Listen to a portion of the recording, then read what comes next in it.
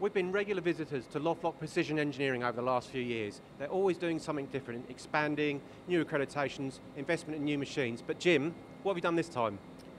We bought a treatment shop, so aerospace approved, NADCAP and AS9100 approved. So we can offer wet processing, NDT, paint, assembly and fabrication. So we view it as a good fit alongside the current business, and it gives us the option to offer the whole process from now on. Okay, so you can work with the components you manufacture at Loftlock and other customers as well? Absolutely. So we're here to support our existing customers on both sites and develop new ones.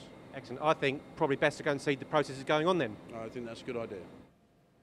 So Noel, you're the works manager here. There are a number of different processes undertaken.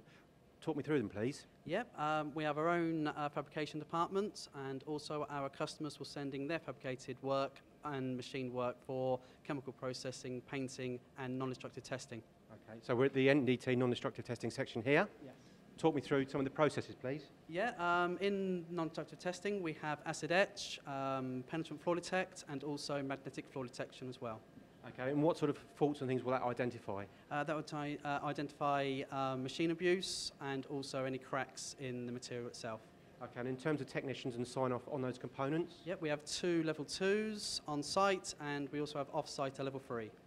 Okay, so that's great insight into the NDT area. Let's go and look at the next process. Okay. We've just seen the NDT area, but where are we now? Yeah, well, we're in our main treatment house. In our treatment house we do chemical processing. That consists of chromic anodizing, sulfuric anodizing. We also do allochroming, passivation, phosphating coating, and also rumbling and cadmium plating. We've also got a heat treatment plant here as well. Okay, so you've got surface treatment. Do they have any process before they go through the anodizing, for example? Yep, some components will need a surface prep, and we'll grip blast them. Okay, and then you mentioned heat treatment as well? Yes, in our heat treatment department we have annealing, precipitation and also solution heat treatment. Okay, and that's really highly controlled. What sort of temperature does that go up to? Oh, they can go up to about 500 degrees Celsius. Right, so be very careful with that. Now, you've got a process going on here. What is this specifically? Yep, inside this tank here we have 2 components that's been already sulfuric anodized. Now we're actually going to give it a colour. In this tank is our black dye. What are these balls sitting on the top? Yep, the fog spawn is to keep the temperatures locked in as much as possible so that it don't all evaporate out. Great selection of different processes in here, but you've got more to show us. So we're in our inspection room here. From what we've seen before, we also do painting, rubber coating and part marking, which consists of fibre etching, pen and also stamping.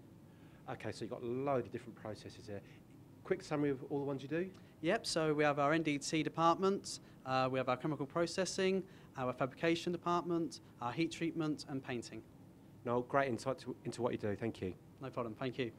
So, Noel's shown us all around the processes, which is really, really interesting, but where are you actually going with this? Well, I mean, we want to support our existing customers, both at Loftlock, and there's quite a blue chip customer base here. So we're here to support them and develop stronger links with them, and obviously provide a good service, in finishing as well as machining from now on.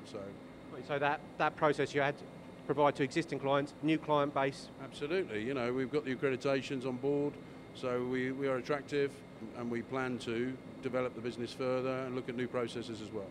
And in the name aerospace, it's not just aerospace, other subcontractors? Absolutely. We will take on other work for other subcontractors to support their needs. So, great opportunity. We look forward to coming back in a little while to see how things are going. Thanks, Jim. Thank you very much for coming.